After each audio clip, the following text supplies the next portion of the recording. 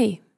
Today we're finally going to discuss Mount Kongo, Senpou Temple, and everything that has to do with the monks.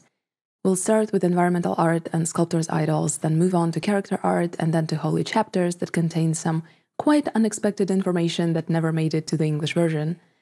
Get ready for many interesting discoveries.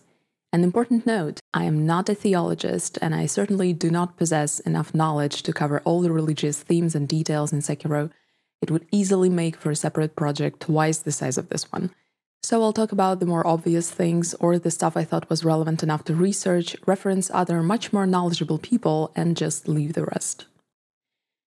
As usual, we'll quickly go over the disclaimers, legend, and sources. If it's not the first time around, feel free to skip ahead. Number 1, use common sense. Please do not assume that I have access to some secret true knowledge. I'm just entertained by reading Sekiro in Japanese. My lore theories are just theories, so treat them accordingly. Number 2, I am not a professional translator. I have never worked in localization. Yes, I will say that something is translated poorly and something is not, and it will be my personal point of view. Ultimately, my goal is to give you the information so you can see if the localization was good or not, whether something important was lost or not. My opinion is just that, and I choose to share it. As usual, the transcriptions I give do not follow all academic rules, and I don't think it's necessary. They're just here to represent the pronunciation in case you're curious. All sources I used for this research will be listed in the description box below, along with all the additional information that I referenced throughout the video, so you can read more if you're interested. There you will also find a link to my original blog post if you want to read it through. When I was doing the abandoned dungeon part, I was like, I need to talk about the memorial in the dungeons, and then I completely forgot to include it, as you guys rightfully reminded me in the comments, so we'll look at it now. This memorial is located in the underground passage just before the Shishiman warrior. The monument is called Kuzureta Kyoto, Crumbled Memorial Tower. The English localization is somewhat confusing because it implies that here lie the vassals of the Ashina clan, executed after Isshin's rebellion, which doesn't make any sense. Why would Ashina execute their own people after they had successfully reclaimed the land? The Japanese is more clear in this regard, especially when you apply logic. Here lie the fierce spirits of Ashina people executed after the land of Ashina was taken. The word kunitorare referring to the past events where the lands of Ashina were taken from the clan and they were forced into servitude and prohibited from worshipping the fountainhead waters. Suddenly, this backs up the theory about Shishiman warriors being an amalgam of restless souls because one of them is really close to this mass grave, and as we'll see later, the other two are also found in similar places. Now let's hop on Dogen's elevator and go up the mountain. This idol's original name is Kongo-zan Senpouji, Mount Kongo Senpou Temple. Mount Kongo is a real mountain in Japan, located in Kawashi region of Osaka Prefecture. The word Kongo is really important here because it denotes Vajra, a ritual weapon that in Buddhism symbolizes the indestructible. Senpou consists of Sen, hermit, and Po, summit or peak. I think Mount Kongo is the most stunning area in the game, rivaled only by the Fountainhead Palace. The Momiji season, autumn leaf season in Japan, is truly a sight to behold, and I'm a big fan, as you can probably tell by looking at Shitani Slayer's logo. Senpou Temple has its own sigil, 2 leaves that I assume to be ginkgo leaves, and a 5-pronged bell that we'll later find in the game as the elusive whole bell, but there are several of them lying around. We have already covered the bell way back when we talked about folding screen monkeys. Its real name is Gokure, 5-pronged bell, also sometimes called 5-pronged Vajra bell, that can purge evil spirits from the place where a ritual is being performed. As for the ginkgo leaves, there are plenty of ginkgo trees on the mountain, actually. All the bright yellow trees you see are ginkgo. The hanging scroll the girl talks to us through is called Bosatsu Kakejiku, Bodhisattva Hanging Scroll. I remember having a really good theory that the girl spies on the monks and on the temple as a whole through Bodhisattva scrolls like this one. That's why I thought she had so many Tenyo scrolls in her sanctuary, but unfortunately I couldn't find proof substantial enough. I don't think there are any more Bodhisattva scrolls like this one around the temple. We'll peek a little bit into her original dialogue because it's very important for us here. The girl tells us that the temple strayed from Buddha's teachings because they were seduced by a search for immortality, and even though the English localization interpreted the word tankyu as search or pursuit, it is also quest or inquiry. Not only is the girl a fairly unreliable narrator who imposes her personal opinion on Wolf as soon as he arrives at the temple, But this search for immortality part also makes little sense considering that the infested monks are already immortal. You can only kill them with Fushigiri, the mortal blade. They are not really searching for immortality, and later we'll untangle this little knot. The building we arrive at is called Kuri, a temple kitchen. This word can also mean quarters of a head priest and his family, but I don't think Dogen was naughty enough to build an elevator in the head priest's quarters and then routinely commute back and forth, so it's most likely a former kitchen. Next up we have the view of the temple grounds, Keidai. A little to the right we meet Sweet Kotaro, a tarot troop warrior and the caretaker to the Children of Rejuvenation who can talk to their spirits. You can either lure him to Dojun, send him to Anayama, or perform divine abduction on him, and since it is his second one, because apparently he was abducted as a child, he ends up disappearing for good. He travels to the Halls of Illusion and reunites with the spirits of the children. Below we can see a shinobi kite and the mechanism to fly a kite. This gate is called Nyomon, Deva Gate, or a temple gate guarded by Deva kings. The big gates further up are called exactly that, Daisanmon, Big Main Temple Gate. The view of the room above the gate is called Main Temple Gate Interior. This room houses the statues of 4 heavenly kings, or 4 Deva kings, Buddhist protectors of 4 directions. Jikokten protects the east direction, Zochoten protects south, Komokten protects west, and Tamonten protects north. The one in the center is supposed to be Taishakuten, the master of the 4 kings and the greatest protector. However, that's not him at all. The statue in the center is Kongo Yaksha, one of the fierce gods that preside over all directions. The replacement of Taishakuten by Kongo Yaksha may point at the fact that the Buddhism practiced in Senpou Temple is Shingon Buddhism, as Shingon Buddhism along with Tendai Buddhism are parts of Mikkyo, esoteric Buddhism, where Kongo Yaksha is heavily featured. And Senpou monks are also dressed like Shingon monks in black, white, and yellow, so there is also that. It is worth mentioning that the heavenly kings are standing on Jeki, tiny creatures that are considered Yaksha. They were evil beings defeated by the heavenly kings, and this depiction as a whole is supposed to emphasize their ability to repel and defeat evil. It's pretty dark in here, but if you look closely, you can see the Jeki they're standing on. Down the stairs, there is a Sodo, temple meditation hall, and our first jump scare encounter with a centipede monk. The next idol we reach is called Shugendo, an ascetic mountain-dwelling religious practice incorporating elements of both Buddhism and Shinto that is focused on spiritual experience and understanding the relationships between nature and humanity. When I puzzle over Shugendo being present in Senpou Temple, I cannot help but think about how Shugendo during its development took elements of esoteric Buddhism or Mikkyo from Shingon and Tendai schools. Maybe Senpou Temple really is a Shingon temple. Here we meet a memorial mob. We covered this one in the corresponding video. However, he has some interesting dialogue if you visit him a few more times. After you meet the Divine Child, the Shugendo mob tells you that she experienced only horrible things and was the only person who thankfully survived. He warns you to treat the Divine Child with kindness, and as we'll see later, this point, although it seems to be quite ordinary, has more meaning when applied to the girl. He also gives Wolf a persimmon that he wanted to share with all the children. If you remember, some time ago we talked about persimmons and how the girl eats them to replenish her blood because persimmons were used to treat anemia back in the day. Then from blood she produces rice, her version of dragon's blood droplet. Since she's so fond of persimmons and the memorial mob wanted to treat other children to persimmons too, it makes me think that anemia was something all kids got from the experiments, not just the Divine Child. It was a part of their suffering. If this memorial mob catches dragon rot, there are some interesting bits you can hear from him about the Children of Rejuvenation with whom he apparently interacted in some capacity. He's convinced that the dragon rot he caught is butsubatsu, Buddhist punishment, a divine retribution, and he says it is rightful. He's just as guilt-ridden as the master of Senpou Temple. The English localization captured the most important thing in one of his lines of dialogue. He either did not know that the children were suffering at all, or he did not know the extent of the suffering. Probably that is why he considers himself rightfully punished. He interacted with the children, shared persimmons with them, being either fully or partially oblivious to the tortures they went through.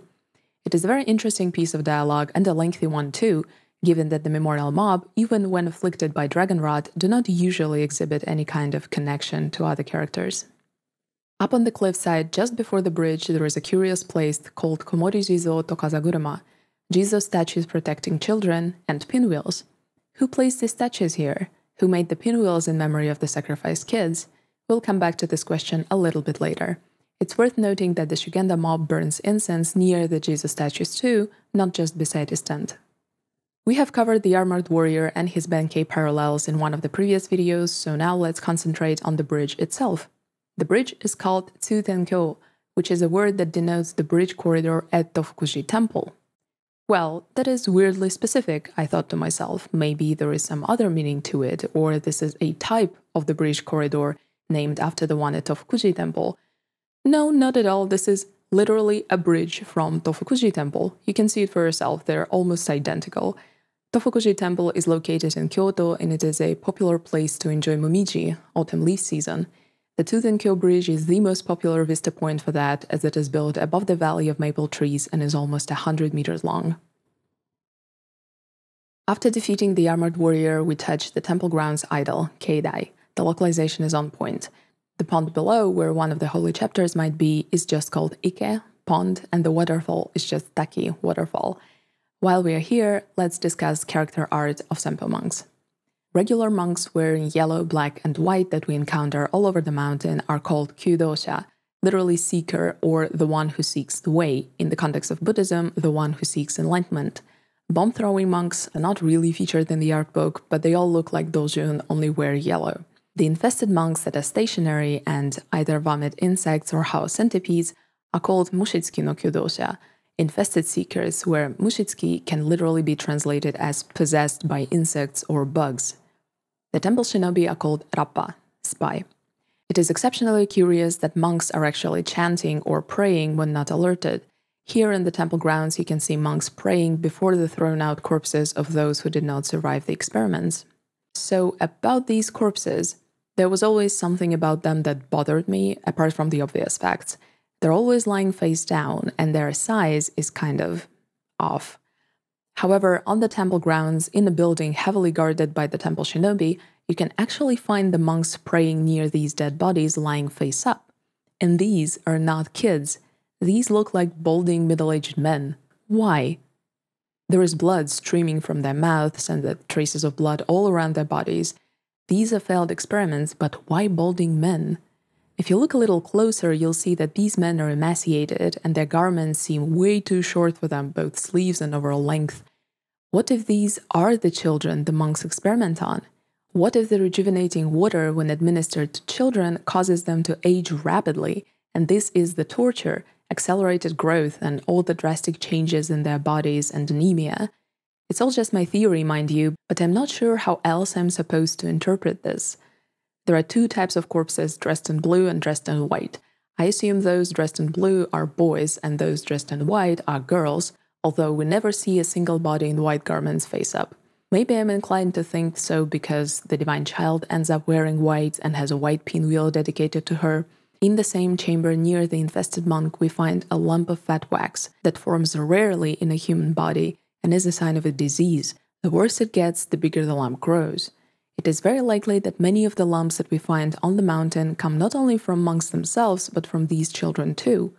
I find it especially cruel that lumps of fat wax are used in occult prosthetic upgrades, including divine abduction.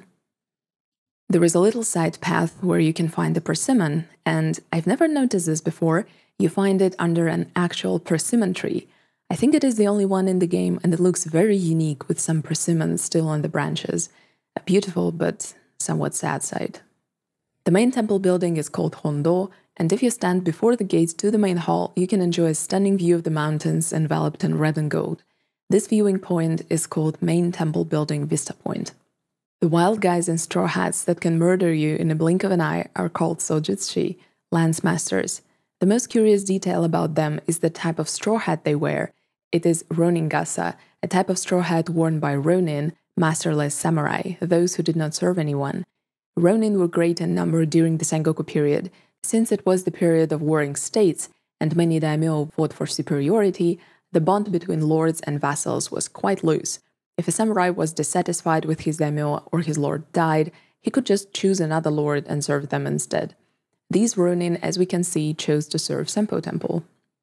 We have one more stop to make before we explore the main temple, the building where long-armed centipede Sanun is hanging out with the smaller centipedes.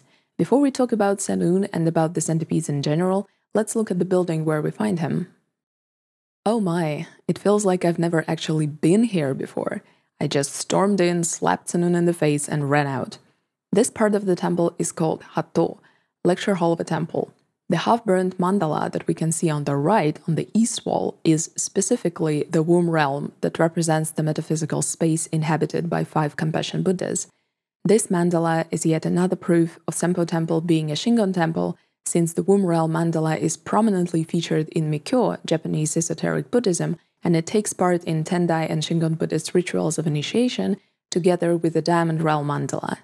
Oh look, here it is, the diamond realm mandala, just a few steps away on the west wall, exactly where it's supposed to be. Together they make up the mandala of 2 realms. During the initiation ritual, new initiates are blindfolded and then they're asked to toss a flower upon a mandala.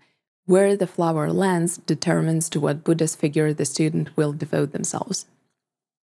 Apart from the mandalas, we can see a bodhisattva statue and metal fixtures adorned with snakes and lotus flowers. In the center of the room, there is a daigomadan, a big fire altar for making offerings and invoking deities, which is also present mainly in esoteric Buddhism and Shugendo, and sometimes even in Shinto. Before it, we can see another 5-pronged bell and a Vajra club. So there is one uncomfortable subject to talk about, but I do not think that it brings a whole lot more to the Sekiro conversation, other than proving further that the Buddhism practiced in Senpou Temple is Shingon Buddhism. Have you ever noticed that there are monks sitting on top of filth and centipedes in this room where we fight Senun? Well, I've never noticed them while playing, so many of you probably haven't either. These monks appear to have undergone sokushinbutsu, a practice of self-mummification. We'll see throughout the temple, not only in these monks, but in all centipede-infested monks who are also essentially mummies, and all the high-ranking monks we find in the caves when we go to retrieve the holy chapter. The process of self-mummification involves severe abstinence for 3,000 days. It was banned in Japan in 1897 by Emperor Meiji. It was practiced mainly by Shingon Buddhism and Shugendo that, as I've already mentioned, developed as a highly syncretic religion and adopted many elements of esoteric Buddhism. If you want to read more about it, I'll leave a link to a blog post that explores sokushinbutsu in more detail and in the context of Sekiro too. It is a really interesting read, so please give it a try if you feel comfortable enough learning about it. The most chilling detail about these particular monks is that they seem to have unique character models, and if you attack them, they bleed. And now, let's talk about the centipedes. The only piece of information we have on the centipedes is the 6th prayer necklace. The first important thing is that the original calls them Mukadeshu, centipede clan or centipede people, much like there are Yotakashu, Niger people, and Koeshu, lone shadow people. Before we continue, let's look at the centipedes a little closer. They are heavily bandaged, much like the people from the Sunken Valley, with hooks protruding from various points of their bodies, no doubt to give them more resemblance to a centipede. The claws are clasped onto wrists, and the centipede leaders indeed have long ones. So why are they called centipedes, and what are they even doing in the world of Sekiro? As you might remember from the previous video, centipedes were a popular motif in helmet embellishments because centipedes are said to always go forward and never retreat. They're also ferocious and highly aggressive, the trait that found its way into the centipede's design in the form of this long, aggressive combo they try to shred you with. I think the most tangible theory about the centipedes is that they were a clan of miners. In medieval Japan, miners were associated with centipedes not only because they always go forward and they're ferocious, but also because they were supposed to burrow through mountains like centipedes burrow through the ground. 2 most precious materials, not only during the Sengoku period, but especially then, were iron and gold. Iron manufacturing and iron sand extraction was heavily associated with snakes because of the ancient legend of Orochi, a giant serpent who lived in the Hi River, the fountainhead of which was rich in iron. Thus, those occupied with iron manufacturing and collecting iron sand were called daija, big snakes, a word that can also be read as Orochi, the serpent himself. And those who mined gold were associated with centipedes because gold veins look like centipedes. It all fits pretty well with Snake Eyes down in the gun fort mining iron sand, and long-arm centipede Senun, who was apparently hired by the Senpou Temple, mining gold on Mount Kongo for the monks to turn prophets. As for the long-arm centipede Giraffe, he also fits pretty neatly into this picture, and we'll talk about him in the next video. I thought about the centipedes a lot, and this seems to be the most rational explanation for their existence. Centipede people search for their own star. Well, this is the most confusing part of the original. The English localization translates star as leader, which kind of gets mixed up with chief in the next line, and the whole description sounds like the centipedes are searching for a leader among themselves and then cling on to him. Japanese literally says star, hoshi, and puts the kanji into quotation marks. When the star is found, they serve it and sometimes even change their name. After much thinking, I've come to the conclusion that the star is not necessarily a single person. It can also be an organization or even something more abstract, like, a calling, if you will, something that will define the centipede's future. The name change seems to be partial. It is more evident with giraffe, honestly, but I think Senun can also be viewed with this in mind. His original name is Nagate no Mokade Senun, long-arm centipede Senun. The place where we find him is somewhat odd, considering he's a miner employed by the Senpou temple. He is in the part of the temple where the initiation ritual is held, or rather was held before the temple fell into ruin. He's staring at the sacred fire altar that was used to invoke deities and give offerings. Curiously enough, the item before the altar is black gunpowder, quite an unusual item for the Senpou temple, but something that the centipedes routinely drop, along with yellow gunpowder. Did he bring it to the altar as an offering? His name, Senun, shares the first kanji with Senpou, and I think this is the partial name change the centipedes undertake when they find their star. I've spent quite some time trying to understand where the un part might have come from, but my research didn't yield anything convincing enough. That is why I think the name change is partial, and the un part might have belonged to the centipede chief in the first place. Maybe he was so taken by the Senpou temple that he decided that the temple is now his star. Remember that it is just a theory, do take it with a grain of salt. The main hall idol is called just Hondo, main temple building. On the either side of the table with the hall bell, we can see shokodai, candle stands made in the form of a snake on top of a turtle. If you look closely, you'll notice that those stationary monks who vomit crickets also had a centipede in them at some point, but it died because apparently there was nothing to feed on anymore. You can see its dead, shriveled body underneath the monk. This same part is alive and moving in other monks who carry living centipedes. If by any chance you thought that these are some kind of fantasy centipedes, I hate to be the person who tells you this, but these are actual Japanese centipedes. Their size has been exaggerated, sure, but otherwise they look very realistic. Just Google Japanese centipede, or don't. Apart from the mummified monks, there is the elusive hall bell that we discussed in Remnants, a back door that leads to the caves with more mummies, and the main point of our interest, the Master of Senpou Temple, just before the bell. He will be here only if you haven't beaten Genichiro yet, so if you don't find him here, that's probably why. His dialogue is honestly heartbreaking in Japanese. He is absolutely destroyed by his guilt and his inability to get to the Child of Rejuvenation to explain to her why she was created in the first place. A brief reminder that in Japanese, both Kuro and the girl are called Miko, a divine child, only Kuro is Ryuin no Miko, dragon heritage Miko or dragon descendant Miko, and the girl is Ochi no Miko, rejuvenation Miko. The Master of Senpou Temple repeats many times that she must be so lonely hiding in that place all alone, and then when he recognizes that Wolf serves the dragon heritage Miko, he says, "You, don't leave your Miko all alone. Go to him. Once you lose them, it's too late to regret." And he urges Wolf to go back to Ashina Castle to Kuro not to leave him alone, because, as he says a couple lines before that, "Miko are holy, but holy or not, they're still human. I was a fool and didn't understand that." So the Master of Senpou Temple attributes their failure to the fact that they mistreated the Child of Rejuvenation, which caused her to refuse to cooperate and hide where they could not get to her, derailing their whole operation. Upon hearing that you're a shinobi, he expresses faint hope that you might be able to get to her.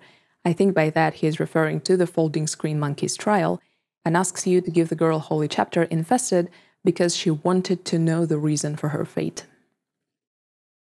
Its original name is Scripture of the Eternal Journey, Chapter on Being Given Insects. Sounds clunky, I know, let's divide it into parts. Holy Chapter Dragon's Return is also a part of this Scripture of the Eternal Journey that I think monks had been writing ever since they contracted the centipedes and became infested. This chapter is specifically about Mushi Tamawari, the granting of the insects, or in other words, the thoughts on being given the centipedes. The master of Senpou Temple said that this will help the girl understand her purpose. I'll just translate the whole thing so we can focus on the original meaning. This is a paragraph from a sacred book that was taken along the endless journey of enlightenment. Weirdly enough, the next line is different in the art book. To the child of rejuvenation is written on the end paper, while the in-game item says, it was entrusted to Wolf with a plea to give it to that child, which is essentially the same thing. It's just odd that these two descriptions are a little bit different between the game and the art book. Never happened before. It's been many months and years since I have been infested, or given insects. Being undying is to undertake an eternal journey to enlightenment. I still have to understand why I am undying. It is said that the dragon god came from his birthplace in the west. How did I get infested? The master of Senpou Temple not only tries to solve the riddle of immortality itself, but he also does not know where he contracted the centipedes and how he became infested in the first place. So, the high monks of Senpou Temple contracted the centipedes and became infested. They do not know when, they also do not know why the centipedes cause undeath, but they suspect that the dragon god has something to do with it, and they decide to invest their seemingly unlimited time now to finding the answers to all of those questions. If you do not encounter the temple master at the main hall, the holy chapter can be found on the bottom of the pond in temple grounds, where he likely tossed it, abandoning all hope for good. If you never speak to him and find the chapter there, you have no clue what to do with it, but when you show it to the child, Wolf says, it is written here that I should give it to you. Not in the English version, unfortunately. When the monks created the child, they failed to treat her like a human and she ran away, ruining their plan forever. The master of the temple held on to the faint hope of explaining to her what she was meant to do. When you give the child this holy chapter, she is not enthusiastic about it and says that she still hates them. There is no idol in the Halls of Illusion, but let's explore the place nonetheless. We won't dwell on the monkeys themselves, we have already covered them in one of the Remnants videos. The place is called Genro, Halls of Illusion. All special chambers have names, so let's visit all of them. So there is a light chamber, a Naraka chamber, Naraka meaning Buddhist hell, a pretty horrible place if you read about it. Here I think it's used more in the sense of the depth. Also a rumbling chamber and the murky chamber. As for the postings in every chamber that have little tips on what you're supposed to do with them, those were localized correctly, there was nothing special in the original. However, there are a few more chambers in the Halls of Illusion that do not take part in catching the monkeys and therefore often escape attention. These are abandoned rooms with sutras scattered on the floor, with bamboo mats marking the places where monks would sit and study. Apparently, when the monks of Senpou Temple could still reach this place, they studied or meditated here, conducted Buddhist practices. Now it is a trial arena, and only one monk is here with no intention to ever leave this place. The whole monk describes what the monkeys are called and gives hints on how they can be caught.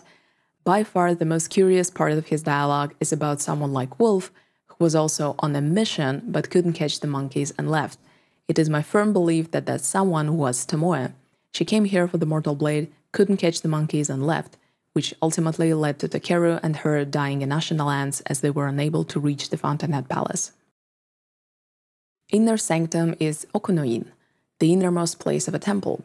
I previously thought that Naikan was also a part of the name because of its introspection meaning, but no, I've come to realize that Naikan in the art book is used more in the sense of interior versus exterior. Sorry for misleading you in the earlier video. Sanctum connects directly to the main hall, and I think in the past it was the heart of the Senpou Temple before the child ran here and locked the doors. We discussed the hanging scrolls with heavenly women before, so we'll skip them here. The child herself does have an early concept art in the art book. She looks much the same, only a part of her garment has a different pattern. The one she wears in-game appears to have Buddhist mandala motifs and lotus flowers. In her final concept art, she's cradling something in her arms, and I have no clue what that is. Looks like a piece of wood. In the game, she isn't holding anything, so it's just an odd little detail. Behind her on the wall, there is a faded image of a deity that I cannot recognize. It's probably really important, but I have no clue who that is. If you have, please tell me in the comments. Later in the playthrough, you have an opportunity to eavesdrop on her talking to the other children in the Halls of Illusion. She's telling them that she doesn't know what to do because you're pursuing Fushidachi, immortal severance. When immortal severance comes to pass, I once again will lose something or someone dear to me. Since for this dialogue and the dragon's return ending to happen, you need to give Kuro her rice and then give her back his thanks, I think by losing someone dear, she means losing Wolf and Kuro because she's grown attached to them.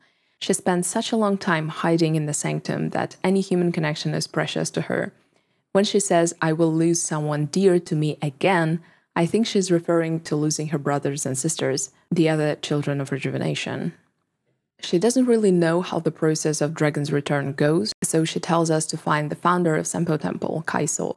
Before we enter the cave where the founder is, we go through a narrow passage that in the art book is called Tainai Kuguri, which is a Buddhist practice of passing through narrow caves and grottos that symbolizes rebirth. This practice was widely used in Shugendo. The statues in this cave are called arakan, and that is a super complicated Buddhist notion, but in general it denotes prominent practitioners of Buddhism that achieved certain stages of enlightenment. Maybe the monks that retreated into the cave, including the founder, hoped for some sort of rebirth, leaving all their sins behind.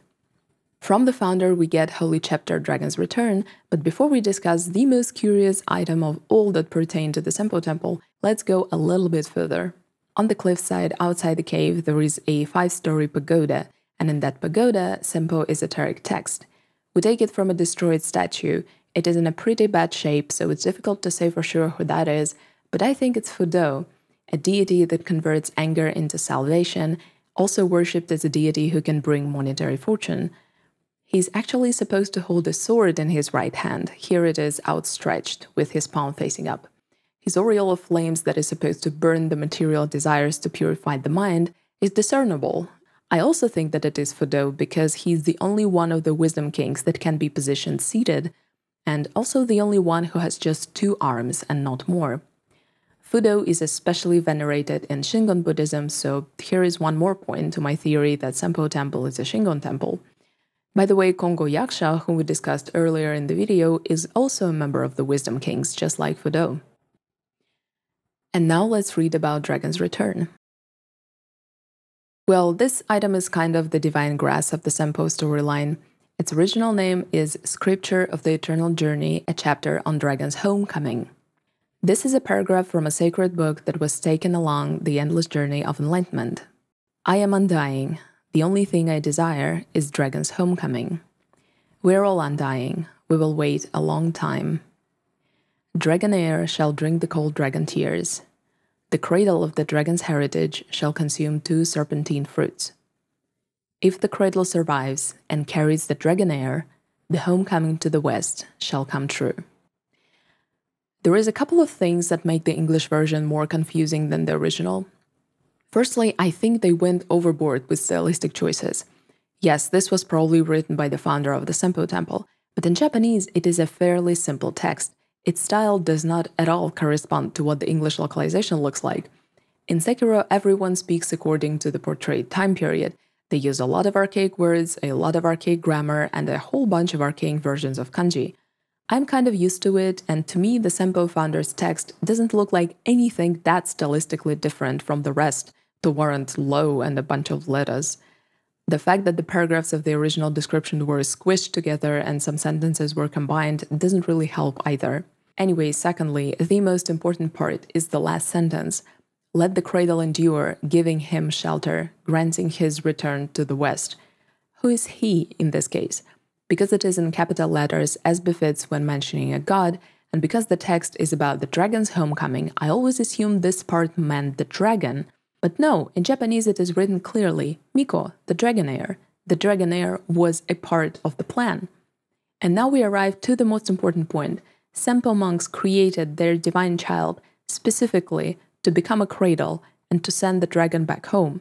They did not want to replicate the dragon heir because they wanted the immortality. They needed both the cradle and the dragon heir to get rid of their immortality because they believed that the dragon was somehow responsible for it.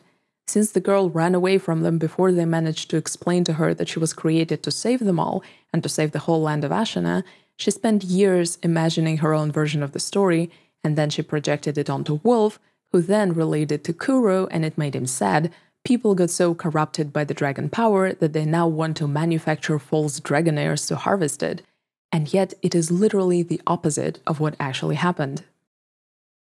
At some point, after the dragon took root in Ashina lands, having drifted here accidentally from the west, the Senpou monks contracted centipedes.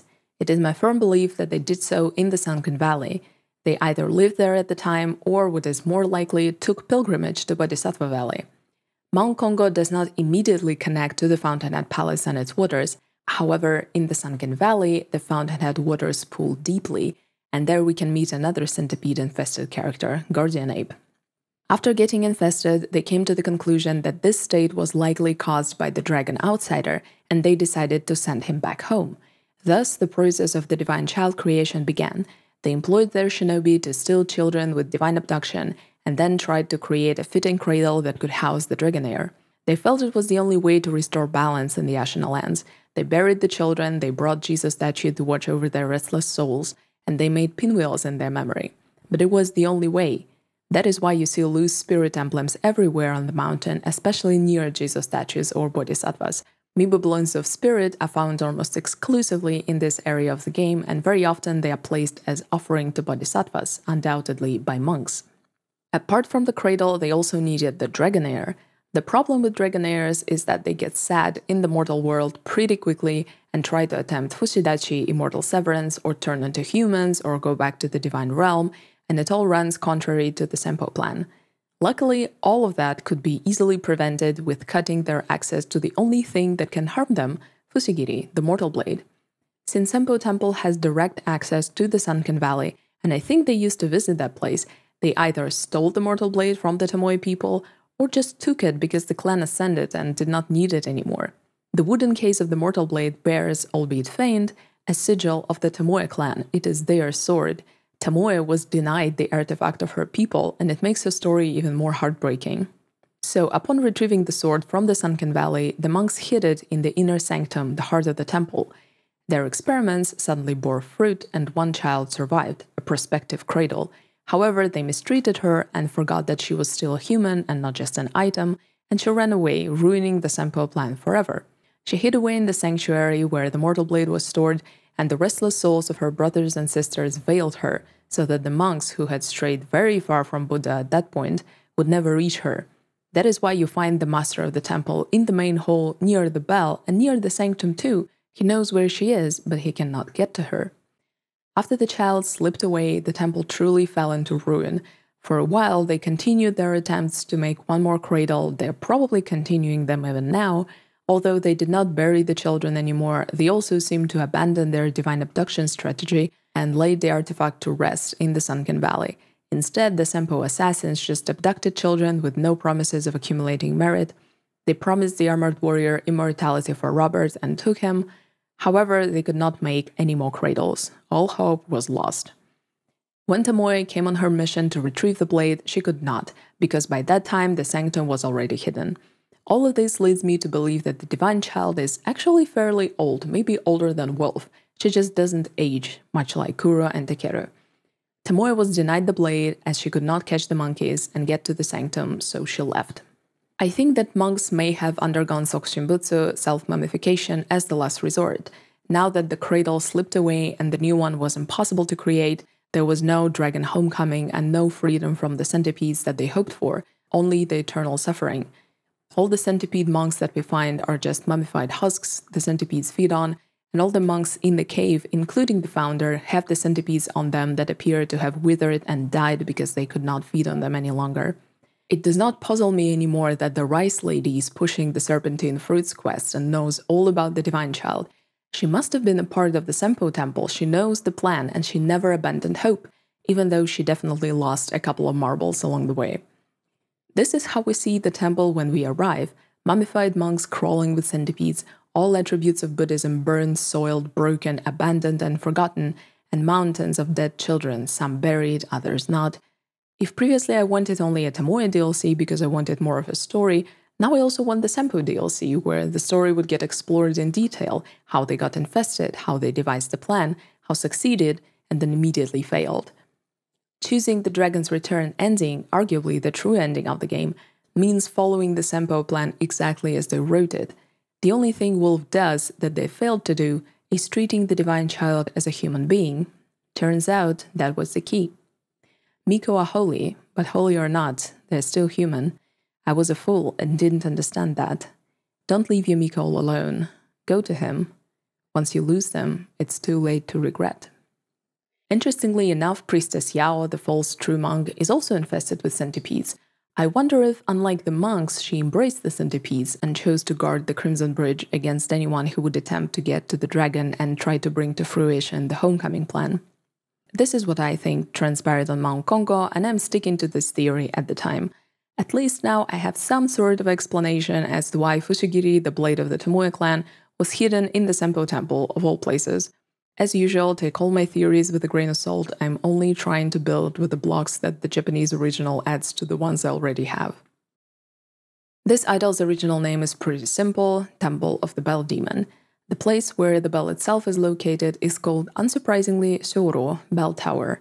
We have already discussed the Bell Demon in a miscellaneous items video, so we'll just move on. I intentionally skipped the Sunken Valley Cavern so we can discuss it along with Black Badger. His original name is Badger with a Black Casa Hat, or Black Hat Badger. I think it's about the only thing that we haven't covered about him. In earlier videos, we discovered that he was the leader of Senpou Shinobi because he possessed Iron Fortress, a mark of a Master Shinobi. We also found out that he had a son for whom he made a Mibu pilgrimage balloon. The boy unfortunately passed away, and Badger's personal quest is about getting him to the Sunken Valley Cavern where his son is buried. Sunken Valley Cavern is called exactly that, Ochidani no Dokutsu, Sunken Valley Cave. There is nothing exceptionally interesting about it apart from the Badger's son's grave and the fact that it leads to one of the serpents. It is yet another way to the Sunken Valley from Mount Kongo. The cave connects to the Sunken Valley Passage. I think that Senpou Temple is peak environmental storytelling. From Software has always been incredibly good at this, but in Sekiro in general, and on Mount Kongo specifically, I feel their mastery reached new heights. This is one of those things that for me personally elevates a game from being great to being legendary, when the world building is solid regardless of the player knowledge, when everything just works and makes sense, but the game never explicitly tells the player anything, and it is just left for them to discover if they're willing to. Well, it's a little bit more complicated in Sekiro because you have to have a very specific knowledge to be able to appreciate all these layers of world building, but I hope you get my point. I was completely blown away by how carefully Senpou Temple was designed as a fully functioning Buddhist temple where all religious attributes are there not just as a backdrop to create the feeling and the atmosphere, but they all make sense. It blows my mind how well Senpou Temple was thought out, especially considering that many players wouldn't be able to fully appreciate it because, not many people possess the required knowledge. But the game doesn't really care, and it doesn't even explain much or give any context. There aren't NPCs that would tell you all you need to know. It's just either you can already see it, or you get curious and do your own research, or you just grab the Mortal Blade and go. I understand it might be annoying for some, but I love unraveling these things. It's like I'm looking at the surface of the water, and then I suddenly can see all the way to the bottom. As I've said before, the whole idea for this project stemmed from the fact that I completed Sekiro and felt like I barely knew what it was about, but I wanted to know more. Senpou Temple was a big part of that frustration because I couldn't understand what really happened, why they had the Mortal Blade, why they continued abducting children if they felt guilty for it, and what they even tried to achieve. I feel like with this part of the research I found satisfying answers for many of those questions, and I hope you did too. Don't forget to check the description for relevant links and more reading. Thank you very much for your time, and I'll see you in the next one. Take care.